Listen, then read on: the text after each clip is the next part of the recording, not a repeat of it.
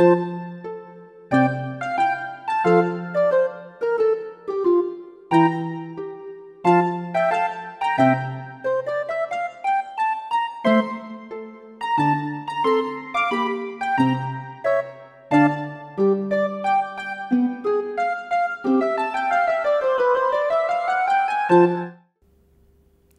day to you. Our subject today is sound. At its simplest, sound can be represented as a sine wave of oscillating pressure, but that's not all there is to sound. Making sine waves electronically and using them to drive speakers is quite easy. This means that we can easily synthesize sound rather than relying on musical instruments to do so. And this allows us to easily explore some of the basic properties of natural sounds that give them their rich quality. We explore this richness with some real musical instruments in another video in our series. Here, we'll explore it with electronically synthesized sounds. You'll be surprised at the results.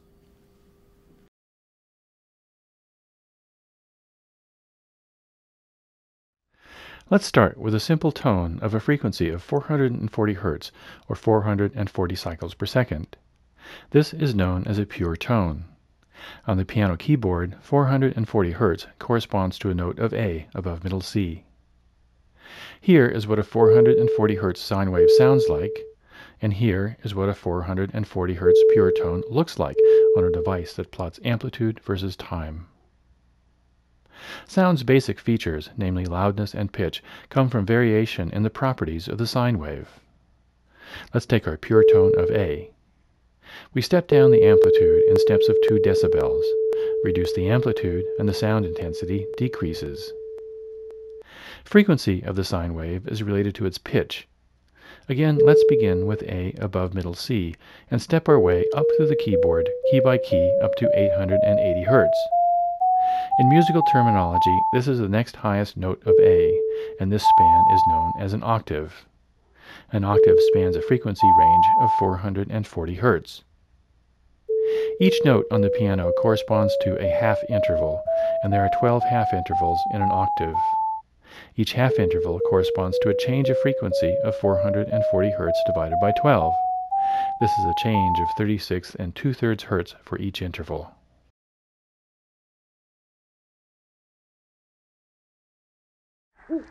Natural sounds are more complex than pure tones, of course, but even the most complex sound can be broken down into a series of pure tones. This is made possible by the principle of superposition. Let's graph out 2 sine waves. One has a frequency of 440 Hz, A above middle C, and this is what it sounds like.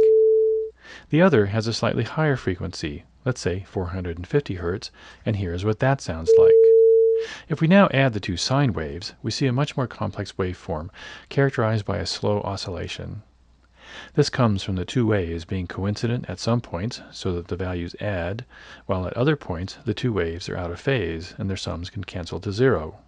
And what would such a wave sound like? Let's find out. Here is the 440 Hz tone again, and here is the 450 Hz tone. Let's now mix them together. The 2 sounds mix just as the added sine waves predict they should, with a slow oscillation and intensity. This means that the pressures from the 2 waves add, just as the numbers in the sine waves do. In other words, a complex sound arises from the superposition of multiple pure tones upon one another. This is possible because energy, in this case in the form of sound pressure, is conserved and adds, just as numbers do. This is the principle of superposition.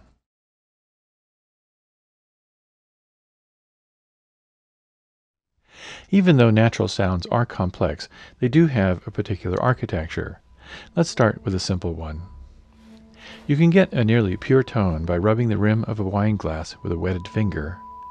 If you do it just right, the glass will resonate at a particular frequency and emit a sound that is very similar to a pure tone.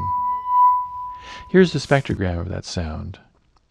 The glass resonates strongly at a frequency of 1000 Hz. This is called the dominant.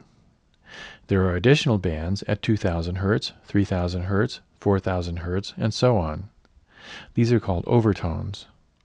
In a resonant system, overtones occur at integral multiples of the dominant frequency, 2f, 3f, 4f, and so on. The overtones represent multiple modes of vibration that are superimposed on the dominant mode. In this instance, the first overtone is considerably softer than the dominant, by about 45 decibels. Let's now put the principle of superposition to work. We'll keep it simple. We'll synthesize a pure tone of 1000 Hz and another pure tone of 2000 Hz. If we mix the two tones together, this is what we get. But remember that the 2000 Hz overtone should be 45 decibels softer than the dominant. If we adjust the intensities properly and mix them together, this is what we get. Here's the actual sound, and here is just the dominant. And let's listen to all three. The tones are indistinguishable. More to the point, the natural sound is mimicked by just the dominant tone alone. There is so little sound energy in the first overtone that we can dispense with it altogether. The resonating wine glass is very nearly a pure tone. Now let's take a more complex sound. Here is an oboe playing the second A above middle C. And here is a spectrograph of that sound. Note the much stronger overtones compared to the resonating wine glass. Let's explore this. We first synthesize a pure tone of 1320 Hz, the second A above middle C. Then a pure tone of 1760 Hz, the first overtone. Unlike the glass, the oboe's first overtone is about as loud as the dominant. Let's now mix them together. First, here is the oboe, and here is the synthesized dominant alone. The sound quality is much different. Now, let's mix in the first overtone at about the same volume as the dominant. Here's the oboe, and here's the synthesized sound again. Just by adding the first dominant, we get a synthesized sound that is similar in quality to the oboes. In musical parlance, the timbres of the two sounds are similar. So as you can see, sound is complicated, but it's put together by some simple and intelligible rules of structure. First, even though sounds are not simply sine waves of pressure, they nevertheless can be put together as multiple sine waves of pressure. Second, because these multiple pressure oscillations are also energy oscillations, this means that we can build up complex sounds simply by adding up all these simple pressure oscillations together. This is the powerful tool that conservation of energy puts into our hands. Third, complex sounds have a fairly simple architecture of dominant tones layered over with overtones that result from multiple modes of vibration in a resonant structure.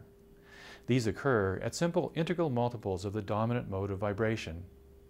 By modulating the relative intensity of these overtones, this provides an additional layer of structure that gives natural sounds their rich and varied quality. Okay, that's all for now. Until we meet again, this is Scott Turner wishing you a good day.